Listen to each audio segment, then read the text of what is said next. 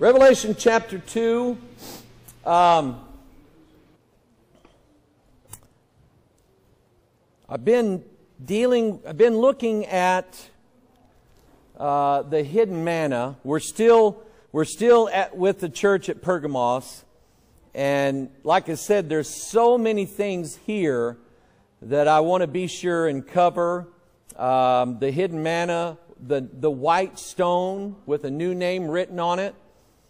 We have to look at that yet, and then we'll be at the church in Thyatira probably after that.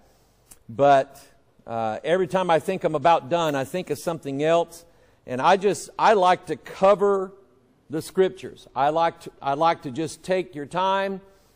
My dad knew me pretty well. He knew that when he sent me out to mow the grass, I was going to put the lawn tractor in the fastest gear possible and get it done as fast as I could. And then when you turn around and look back, you see all this grass still sticking up everywhere that you missed. So he would always say, get back out there and finish it.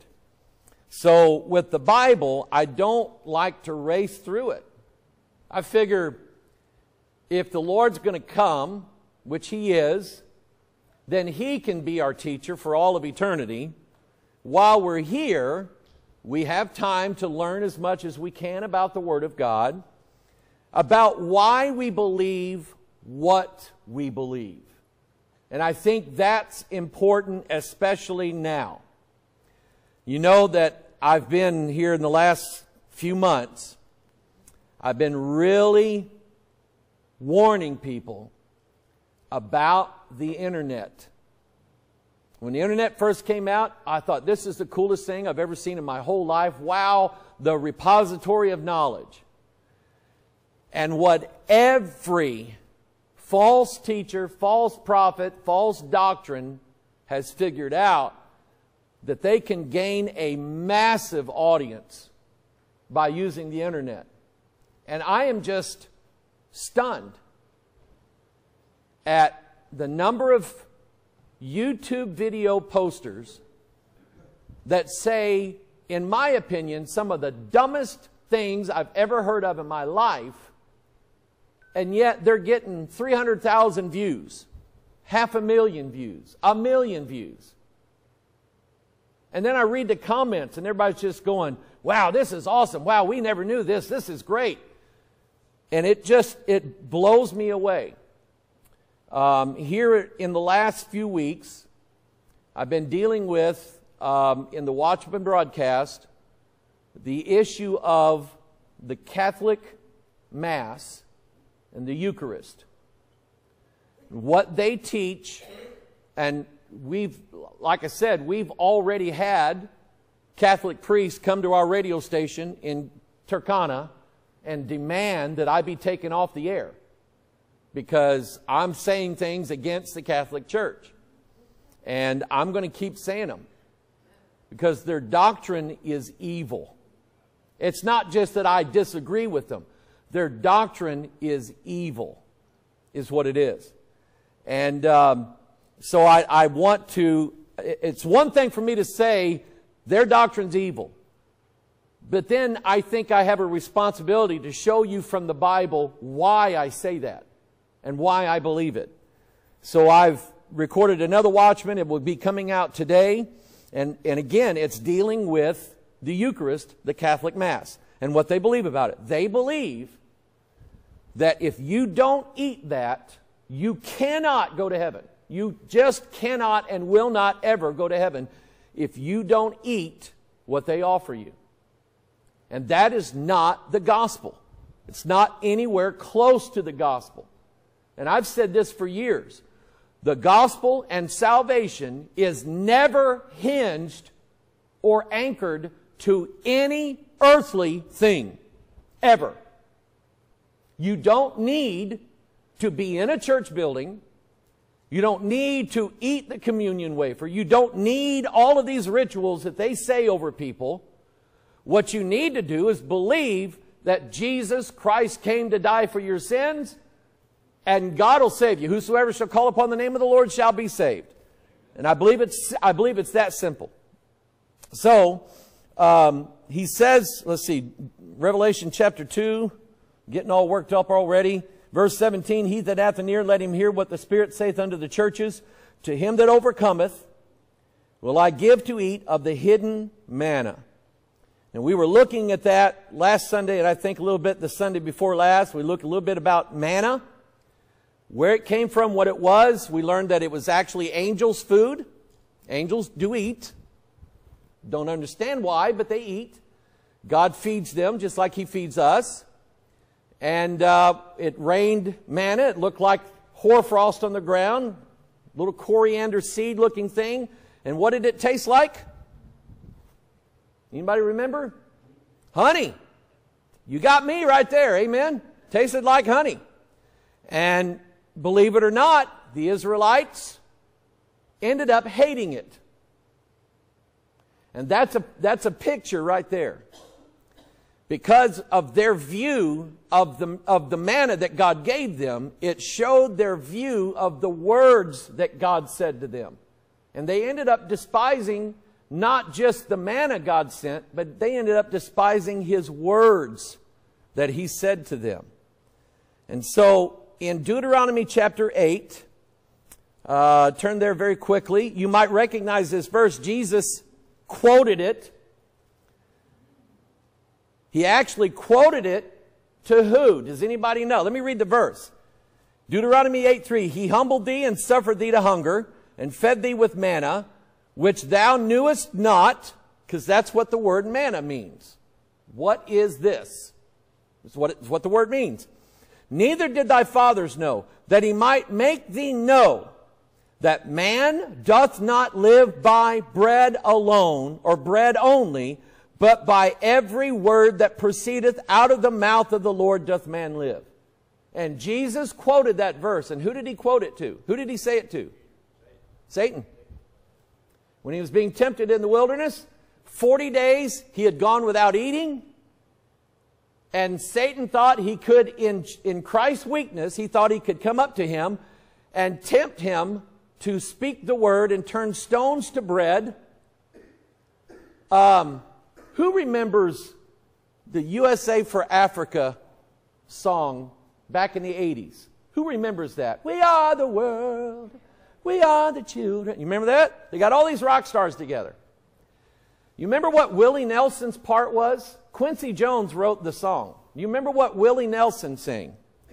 As God hath shown us by turning stones to bread. That was written in, that's the lyric that was in the song. But did God turn stones to bread? No. Satan tempted Jesus, turn these stones to bread. And Jesus quoted this verse to Satan. Man doth not live by bread alone, but by every word that proceedeth out of the mouth of God. So he refused it.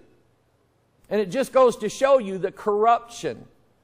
When certain people get the Word of God in their hands, they corrupt it. And I caught on to that when the song first come out. And I watched the video and I heard the lyrics and I went, wait a minute. God didn't do that. That was Satan's temptation to Christ, and Christ refused it and turned it down. Man doth not live by bread only, but by every word that proceedeth out of the mouth of the Lord doth man live. So let me ask you a question. Well, we've covered it up with a veil. But on this table is written, this do in remembrance of me. Now, in a couple weeks, we're going to have a communion service. Okay? Does that bread that we eat, is it literally the body and the flesh, the meat of Jesus Christ? No. No, no, no, no, no, no, no. It's not. That's what the Catholic Church teaches. And that's why they say if you don't eat this, you cannot go to heaven. And their wafers are made in a factory, baked by nuns in some cases. And they have images of Christ on it, the crucifix, or some sort of symbol on it.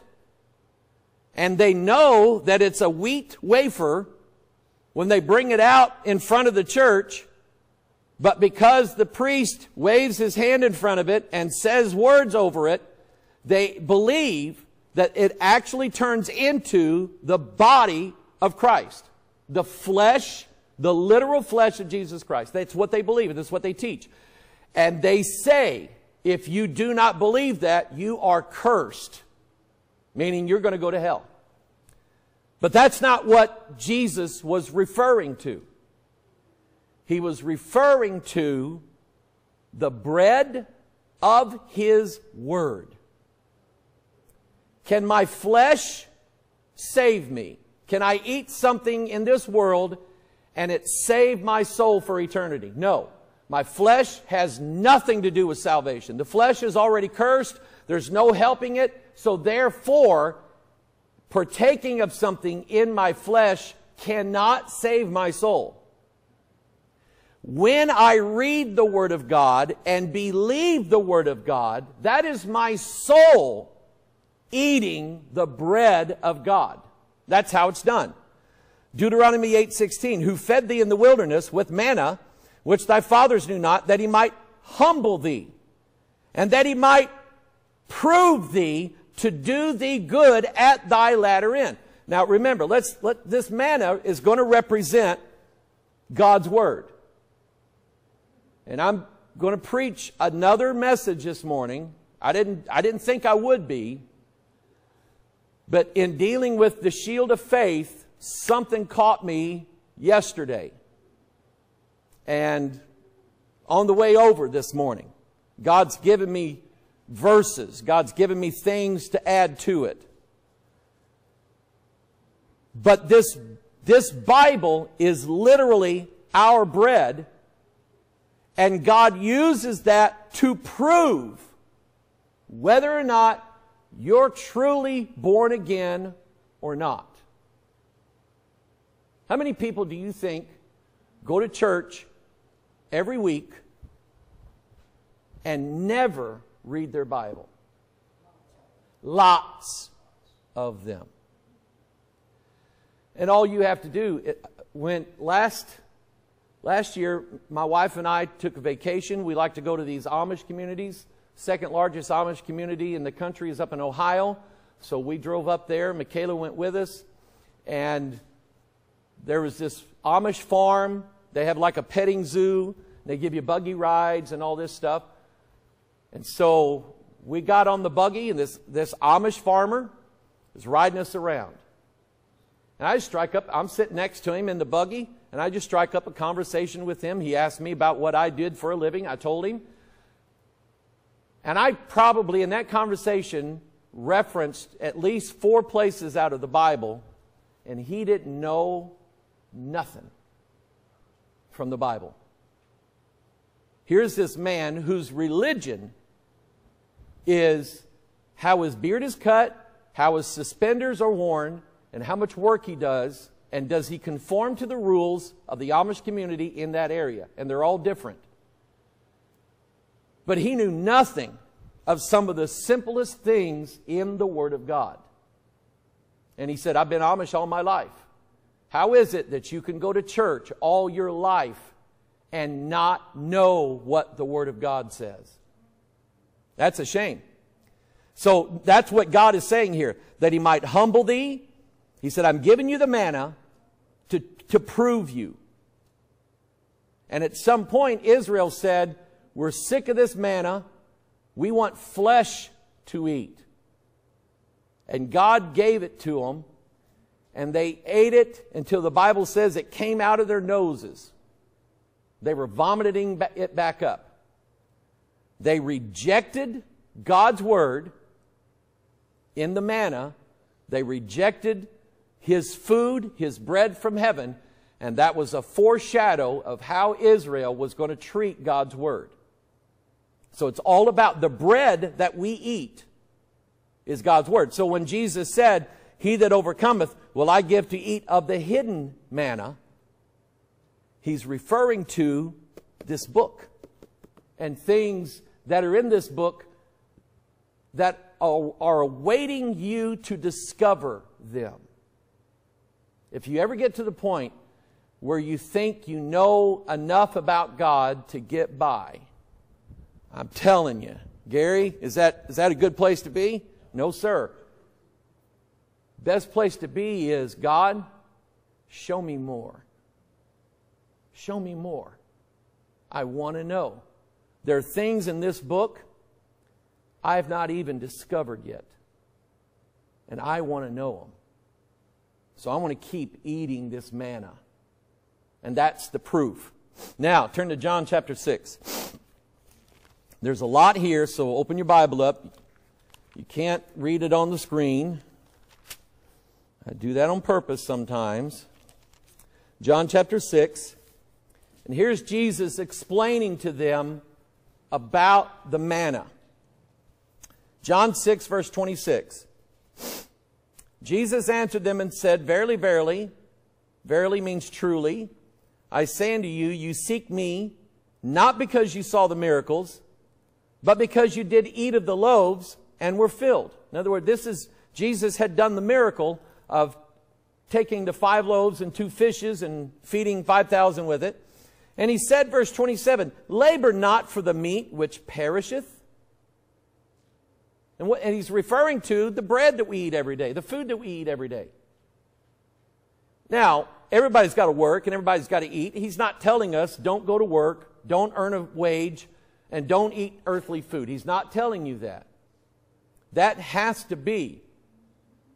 But if you want your soul to live forever in heaven, labor for the meat and the bread that God gives you from His Word.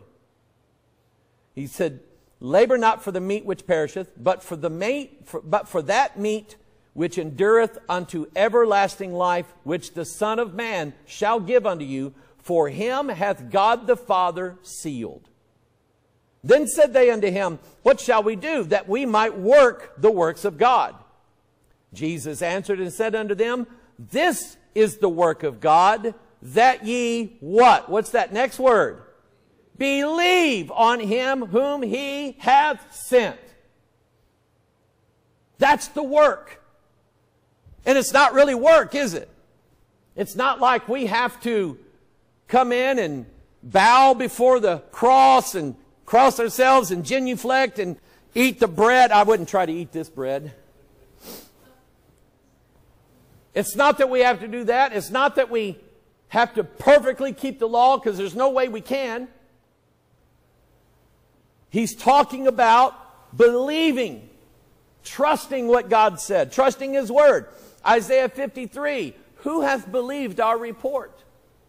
And Isaiah 53 is all the things that happened to Jesus while He was on the cross, written about 1,000 years before He went to the cross. He said, This is the work of God, that you believe on Him whom He hath sent. They said therefore unto Him, What sign shewest thou then, that we may see and believe thee? What dost thou work? See, the Jews always seeking a sign. They want miracles done, magic tricks, things that dazzle the eyes. I haven't gotten this far yet in the Watchman broadcast, but I'll give you a preview. There's a woman from, I think she's from Korea, South Korea. And I think she's pushing for sainthood. And I'm not sure that what's happening is real or not. But over 30 times, when she has gone to Mass, and the priest has laid that wheat wafer on her tongue, about a minute later, when they look, she has a piece of flesh in her mouth. Real flesh, meat. And they are believing that God is doing a miracle in this woman's life to prove to the good Catholics that wafer really is the flesh of Christ. Now, I don't know if she's doing it by trickery. It can be done. It can be done real easy. But it's been filmed. There's been cases where they had a camera recording a Mass where she was at, and all of a sudden, Eucharist wafers were falling down, just falling down on the floor from apparently nowhere. She is what's called a stigmatic. She's had nail holes appear on her hands. They filmed one time where she collapsed, and they saw that her legs had been scarred by a lash. And I just think this woman's pushing for sainthood. Either that or the devil is doing a trick. It could go either way.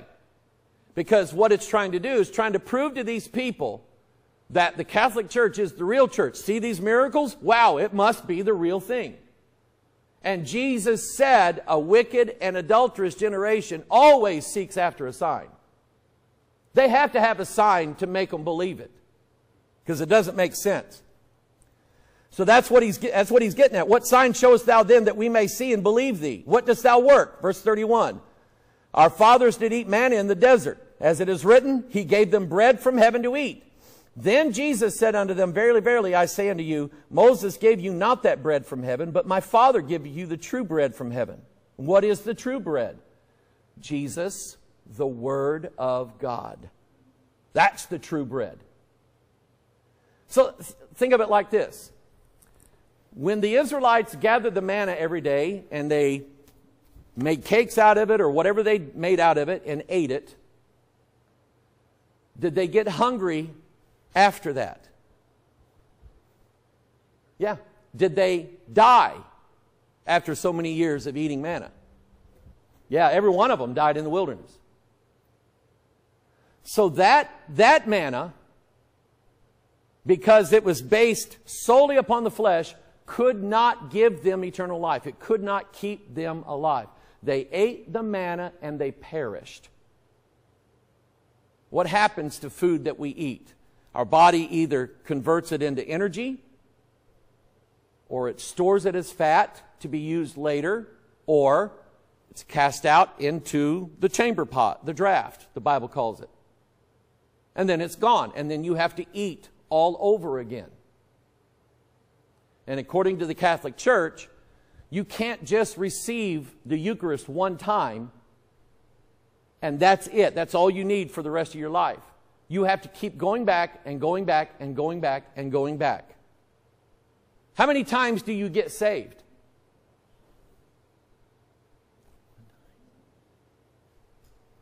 Do we have to get saved again every time we sin? It's not possible, is it? Because then we're crucifying the Son of God afresh and putting him to an open shame.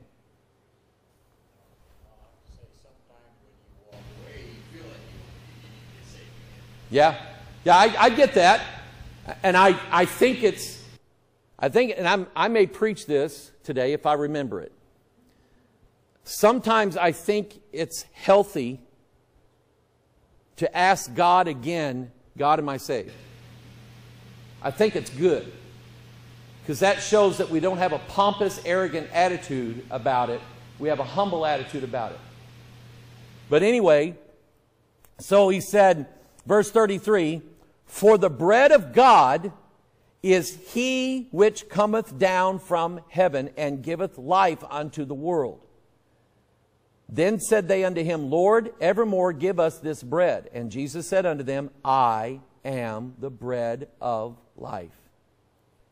He that cometh to me shall never hunger. And once you are saved, if you really are saved, you won't go looking for some other religion to be a part of. Amen?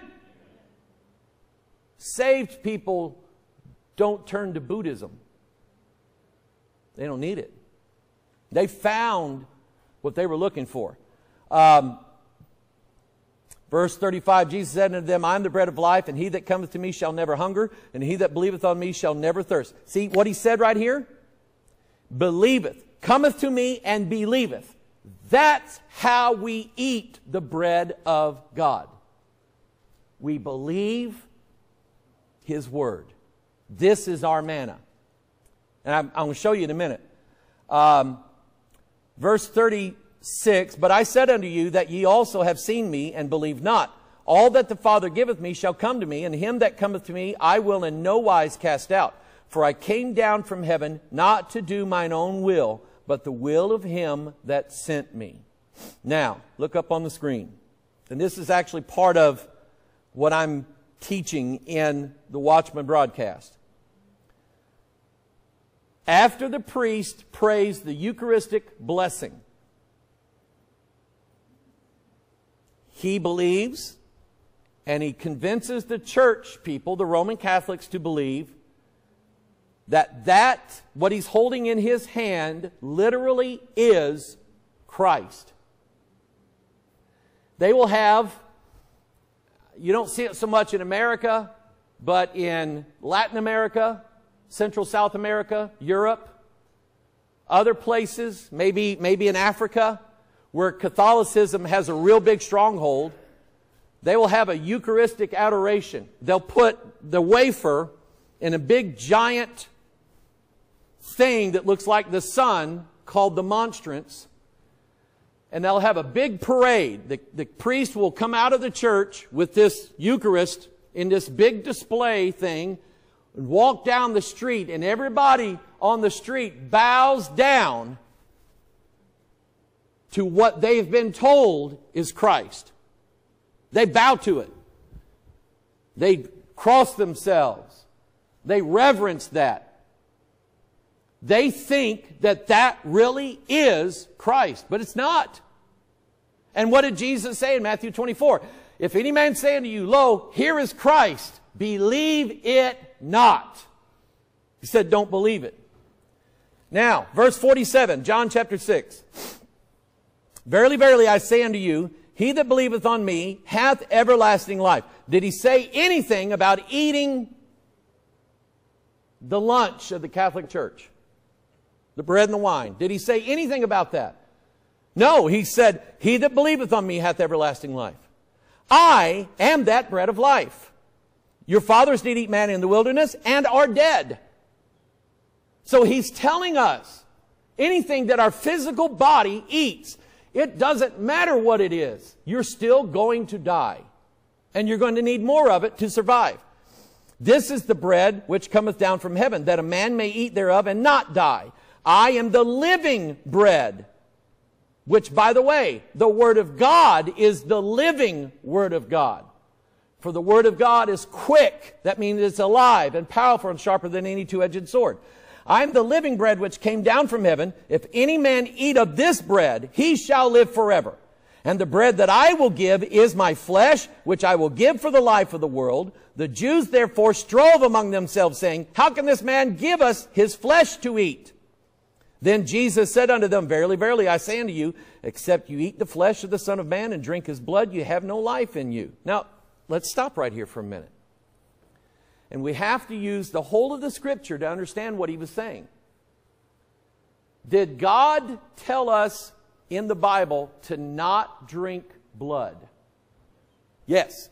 It's in the law. He even said it back in Genesis 9 before Moses ever came along. Right as Noah was getting off the ark, God gave a few instructions for mankind's benefit. And God said, you shall eat no blood or any flesh with the blood still in it, because the blood is the life thereof. So now, can Jesus change God's law? No.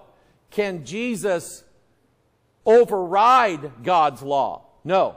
So if God tells us to not consume any manner of blood, he's not then talking about literally drinking blood from the veins of Jesus Christ. He's not teaching us that. What did Jesus say when he held the cup in his hand? What did he say? This is the New Testament in my blood. What's the New Testament? Matthew, Mark, Luke, John, Acts, Romans, 1st, 2nd Corinthians, Galatians, Ephesians. That's the new covenant. That's what he meant by that. Let's see here. What verse was we on? If any man eat of this bread, he shall live forever, and the bread that I will give is my flesh.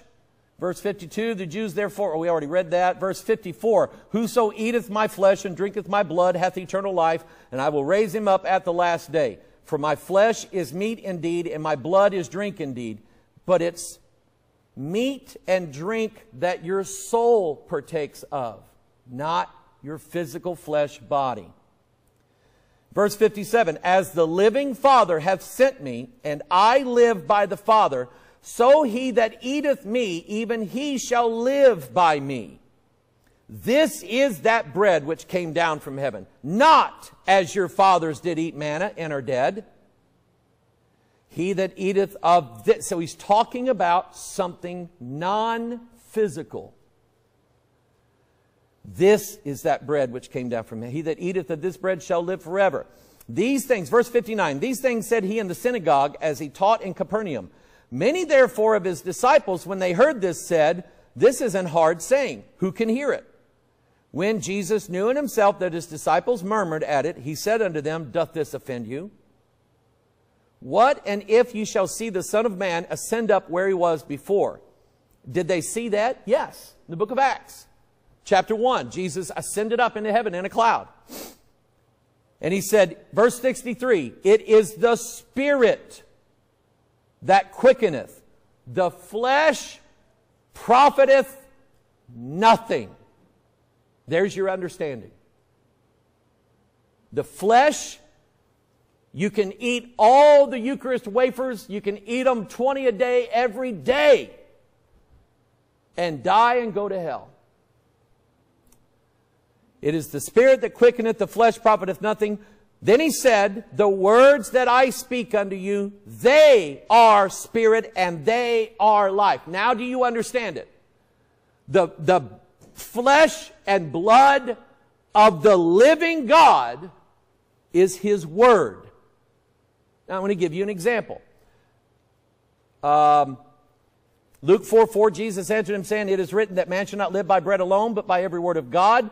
Proverbs 30 verse 5, every word of God is pure. He is a shield unto them that put their trust in him. Turn to Matthew 16.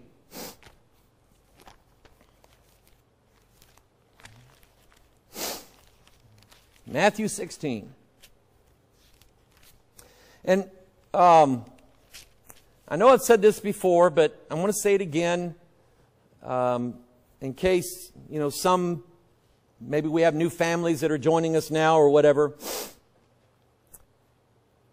If you, let's say you attend a family member's funeral, they're Catholic, or you're visiting family and they want you to go to church with them, and so you go to a Catholic church. Don't eat their Mass. Don't do it. Acts chapter 15 is why. In Acts chapter 15, the apostles, the elders, the pastors, they got together to discuss whether they should keep the law or not, Gentiles. And they all agreed no. But they said 4 things we're going to ask the Gentiles to do. Number 1, abstain from blood. Do not eat things strangled. And do not eat things sacrificed to idols. And the Catholic Eucharist is all 3 of those. They violate all 3 of those rules. Don't do it. Now, I may not totally understand why God said don't do it, but if God said don't do it, what do? You don't do it. Matthew 16, I want to finish with this so I can get done with it. He said in verse 6, then Jesus said unto them, take heed and beware of the leaven of the Pharisees and of the Sadducees. And they reasoned among themselves, saying, it is because we have taken no bread. Which when Jesus perceived, he said unto them, O ye of little faith, why reason ye among yourselves, because ye have bought no bread? Do you not yet understand, neither remember the 5 loaves of the 5,000, and how many baskets you took up? Neither the 7 loaves of the 4,000, and how many baskets you took up? How is it that you, and what he's saying is, even if we forgot the bread, I'm still going to feed everybody. I'm Jesus. I can turn anything to bread. But so he says, how is it that you do not understand that I spake it not to you concerning bread, but that you should beware of the leaven of the Pharisees and of the Sadducees? Then they understood how that he bade them not be aware of the leaven of bread, but of the doctrine of the Pharisees and Sadducees. So the bread of the Pharisees, Jesus said, was their doctrine, their teachings, their books, their commentaries on the law, the things that they added to God's Word, which God told them, don't add anything to my Word. So they added a whole bunch of books to God's Word, and that's how the Jews lived. And Jesus said, don't eat their bread. But He wasn't referring to literal bread. He was referring to their teachings and their doctrine and their words. That's the bread. So there's bread you stay away from, and bread you should eat. Amen? Father, teach us. I can't say it any better than I said it today. Father, it is up to you to show people what the true bread is, what the living bread is. I've read the Scriptures. I can't explain it better than that. Give us understanding so that when we reason, not just with ourselves, but with other people who ask us questions like this, Father, we have an answer to give to our Catholic family members, our Catholic friends, our Catholic co-workers. Father, we're not trying to be mean to them.